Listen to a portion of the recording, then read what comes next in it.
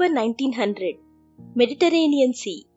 Captain డిమిత్రీస్ కాంటోస్ ఇంకా అతని షిప్లో సిబ్బంది సముద్రంలో వస్తున్న తుఫాన్ నుండి తప్పించుకోవడానికి ఒక ఐలాండ్ దగ్గర ఆగారు. వీళ్ళు స్పాంజ్ డైవర్స్. సముద్రం లోపలికి డైవ్ చేసి అక్కడ పెరిగే స్పాంజ్ లాంటి వాటిని కలెక్ట్ చేస్తారు. వీటిని తమ సొంత దేశమైన గ్రీస్లో అమ్ముకొని బ్రతుకుతుంటారు. వీళ్ళు ఆగిన ఐలాండ్ పేరు యాంటీకెథెరా. అక్కడ వీళ్ళకి సముద్రంలో ఎప్పుడో మునిగిపోయిన ఒక పెద్ద షిప్ కనిపించింది. తర్వాతి 2 ఏళ్లలో ఆర్కియాలజీ డిపార్ట్మెంట్కి చెందిన డైవర్స్ ఆ షిప్ శిథిలాలలో ఉన్న ఎన్నో నిధులను బయటకు తీశారు. ఆ షిప్ దాదాపు 2000 సంవత్సరాల క్రితంది. 100 BC టైంలో గ్రీక్ దేశానికి చెందిన షిప్ అది. నగలు, కంచు విగ్రహాలు, ఫ్లవర్ వేసెస్ ఇలాంటి వాటన్నిటితో పాటు ఇత్తడితో తయారు చేసిన ఒక క్లాక్ లాంటిది కూడా ఆ షిప్లో దొరికింది. అదే యాంటీకెథెరా మెకానిజం. ఇది దొరికిన ఐలాండ్ పేరునే దీనికి పెట్టారు. ఇది ఎలా ఉంటుందో చూద్దాం. ఒక వాల్ క్లాక్ అంత సైజులో ఉంది ఇది. క్లాక్లో మినిట్స్ హ్యాండ్, అవర్ హ్యాండ్ ఉన్నట్లే ఈ డివైస్లో కూడా 7 హ్యాండ్స్ ఉన్నాయి. ఇవి కాకుండా 30 గేర్స్ ఒకదానికొకటి ఇంటర్ కనెక్టెడ్గా ఉన్నాయి. సైడ్కి ఒక చిన్న హ్యాండిల్ ఉంది. గ్రామ్ ఫోన్లో ఉండే నీడిల్స్ లాంటివి 2 ఉన్నాయి. ఇవే కాకుండా ఏవో అక్షరాలు కూడా చెక్కున్నాయి. దీన్ని పరిశీలించిన ఆర్కియాలజిస్ట్కి ఇది చాలా అడ్వాన్స్డ్ మెషిన్ అని అర్థమైంది. కానీ ఈ మెషిన్ ఏం క్యాలిక్యులేట్ చేస్తుంది అనేది మాత్రం అర్థం కాలేదు. యాంటీకెథెరా మెషిన్ మీద కొన్ని ఇన్స్క్రిప్షన్స్ ఉన్నాయి.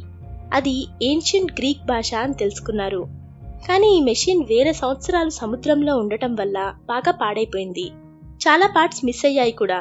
సో అంతకన్నా ఎక్కువ ఇన్ఫర్మేషన్ సైంటిస్ట్కి దొరకలేదు. 1960 ప్రాంతంలో ఎక్స్రే ఇమేజింగ్ వచ్చాక యాంటీకెథెరా మెకానిజంని ఎక్స్రేస్ తీశారు. ఆ ఎక్స్రేస్ ద్వారా ఇది ఏంటో ఇంకా డీప్గా అర్థం చేసుకునే ప్రయత్నాలు మొదలుపెట్టారు. వాళ్ళకు అర్థమైన దాన్ని బట్టి ఈ మెకానిజంలో ఉన్న 7 హ్యాండ్స్లో ఒకటి సూర్యుడిని, ఇంకోటి చంద్రుణ్ణి సూచిస్తాయి. మిగతా 5 hands mercury, Venus, Mars, Jupiter, Saturn ప్లానెట్స్ని సూచిస్తాయి. ఈ మెషిన్ పక్కన ఒక హ్యాండిల్ ఉంటుంది. ఈ హ్యాండిల్ ద్వారా ఒక డేట్ని మనం సెట్ చేస్తే ఆ డేట్ నాడు అంతరిక్షంలో ఈ ప్లానెట్స్ ఎక్కడెక్కడ ఉంటాయి అనే పొజిషన్ని ఈ హ్యాండ్స్ పాయింట్ చేస్తాయి.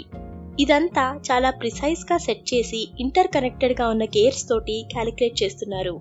డేట్ సెట్ చేసినప్పుడు మెయిన్ గేర్ ద్వారా చిన్న గేర్స్ కదిలి కరెక్ట్గా ఈ ప్లానెట్స్ పొజిషన్ని చూపిస్తుంది. ఇది కనిపెట్టిన సైంటిస్ట్ యాంటీకెథెరా మెషిన్ ప్రాచీన కాలానికి చెందిన ఒక కంప్యూటర్ అన్నారు. ఇప్పుడు కంప్యూటర్తో మనం డిజిటల్గా కమ్యూనికేట్ చేస్తాం. అంటే 1-0 భాషలో కంప్యూటర్కి మనం ఇన్స్ట్రక్షన్స్ ఇస్తాం. దీన్నే మనం కోడింగ్ అంటాం. యాంటీకెథెరా మెకానిజంలో కూడా ఇలాంటి కోడింగే ఉంది.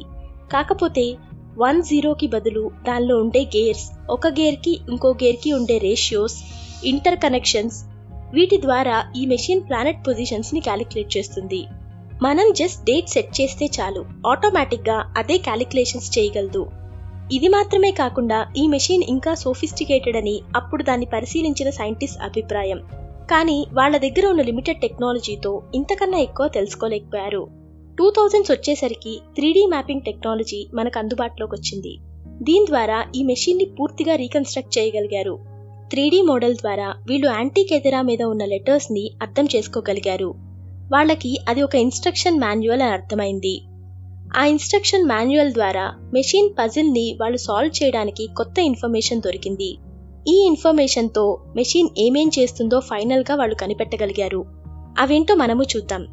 నెంబర్ 1, ఇందాక చెప్పుకున్నట్లు ఒక పర్టిక్యులర్ డేట్ నాడు ప్లానెట్స్ ఏ పొజిషన్లో ఉంటాయి అని మెషిన్ చెప్పగలదు.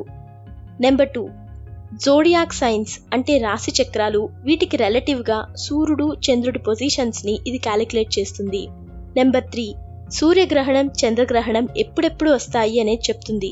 ప్రాచీన గ్రీకు దేశంలో కొన్ని రకాల గ్రహణాలను చెడు శకునాలుగా గుర్తించేవాళ్ళు. వాటిని వేరువేరు కలర్స్ తోటి ఐడెంటిఫై చేసేవాళ్ళు. ఈ మెషిన్ గ్రహణం ఎప్పుడొస్తుంది అని చెప్పడమే కాకుండా అది ఎటువంటి గ్రహణం అనేది ఈ కలర్స్ ద్వారా చెప్తుంది. నెంబర్ 4, మనం కామన్గా యూజ్ చేసే 365 days calendar.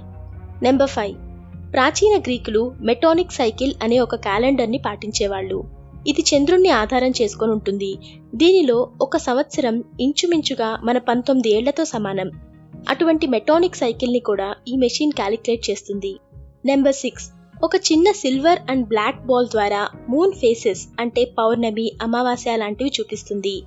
Number 7, ancient గ్రీస్లో 4 ఏళ్లకొకసారి Olympics జరిగేవి. ఇవి చూడడానికి అప్పట్లో దాదాపు 50,000 మంది దాకా వచ్చేవాళ్లు. ఆ ఒలింపిక్స్కి కౌంట్ డౌన్ ఈ మెషిన్ చూపిస్తుంది. ఇవన్నీ చూసిన సైంటిస్ట్ షాక్ అయిపోయారు.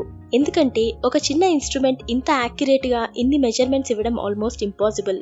ఇంకా తెలుసుకుందామని యాంటీకెథెరా మెకానిజం మీద ఉన్న ఇన్స్క్రిప్షన్స్ ని ఫర్దర్ రీసెర్చ్ చేశారు. దీని మీద అక్షరాలు చాలా చిన్నగా ఉన్నాయి. ఒక్కో లెటర్ అయితే 1.2 మిల్లీమీటర్ మాత్రమే ఉంది. వీటిని హ్యాండ్ రైటింగ్ అనాలిసిస్ ద్వారా ఇద్దరు వేరువేరు వ్యక్తులు రాశారని కనుక్కున్నారు. ఐలాండ్ ఆఫ్ రోడ్స్ అనే గ్రీకు దేశంలో ఇది తయారు చేశారని కూడా తెలిసింది. యాంటీకెథెరా మెషిన్ ఏం చేస్తుందో తెలుసుకున్నాక దీని గురించి సైంటిస్ట్ కి ఎన్నో డౌట్స్ వచ్చాయి. ఇదెవరు వాడేవాళ్ళు? సైంటిస్ట్ వాడేవాళ్ళ, లేకపోతే నార్మల్ గా ఇప్పుడు మన ఇంట్లో క్యాలెండర్స్ ఉన్నట్లు అందరి దగ్గర ఇవి ఉండేవా? ఒకవేళ అదే నిజమైతే ఇలాంటి మెషిన్స్ ఇంకా దొరుకుతాయా? అసలు ఇంత చిన్న మెషిన్ మీద అంతకన్నా చిన్న గేర్స్ ని ఎలా అసెంబుల్ చేశారు? ఇప్పుడు ఒక వాచ్ ని యాక్యురేట్ గా తయారు చేయాలంటే రోబోట్స్ యూజ్ చేసి రోబోటిక్ ప్రెసిషన్ తో తయారు చేస్తున్నారు. అంటే కనీసం ఒక నానో వంతు ఎర్రర్ కూడా జరగకుండా ప్రస్తుతం ఉన్న టెక్నాలజీతో వీటిని తయారు చేస్తున్నారు. మరి 2000 ఏళ్ల క్రితం ఇంత సోఫిస్టికేటెడ్ మెషిన్స్ ఎలా వచ్చాయి? యాంటీకెథెరాలో ఇప్పటి టెక్నాలజీ కన్నా ఎన్నో రెట్లు అడ్వాన్స్డ్ టెక్నాలజీ ఉంది. అంత అడ్వాన్స్డ్ టెక్నాలజీ అప్పటి కాలంలో ఎక్కడి నుండి వచ్చింది? ఇలాంటి గొప్ప టెక్నాలజికల్ వండర్స్ ఇంకా ఉన్నాయా? అడ్వాన్స్డ్ లాస్ ఆఫ్ ఫిజిక్స్ ని వాళ్ళు ఈ మెషిన్లో వాడుతున్నారు. అవి వాళ్ళకి ఎలా తెలిసాయి? ఇలా ఎన్నో క్వశ్చన్స్, డౌట్స్ సైంటిస్ట్కి వచ్చాయి. కానీ వీటికి ఆన్సర్స్ ఇంకా తెలియలేదు. మొనాలిసా పెయింటింగ్ కన్నా హైయెస్ట్ కాస్ట్ ఉన్న యాంటీకెథెరా సైంటిస్ట్కి ఇంకా ఒక మిస్టరీగానే మిగిలిపోయింది. Thank you for watching our video. మీకు ఈ ఇన్ఫర్మేషన్ నచ్చితే తప్పకుండా వీడియోని లైక్ చేసి మీ ఫ్రెండ్స్కి షేర్ చేయండి. అలాగే ఛానల్ని సబ్స్క్రైబ్ చేసుకుంటే మేము నెక్స్ట్ వీడియో అప్లోడ్ చేయగానే మీకు నోటిఫికేషన్ వస్తుంది. మళ్ళీ వచ్చే ఎపిసోడ్లో ఇంకో ఇంట్రెస్టింగ్ టాపిక్తో కలుద్దాం. Signing off, madly curious.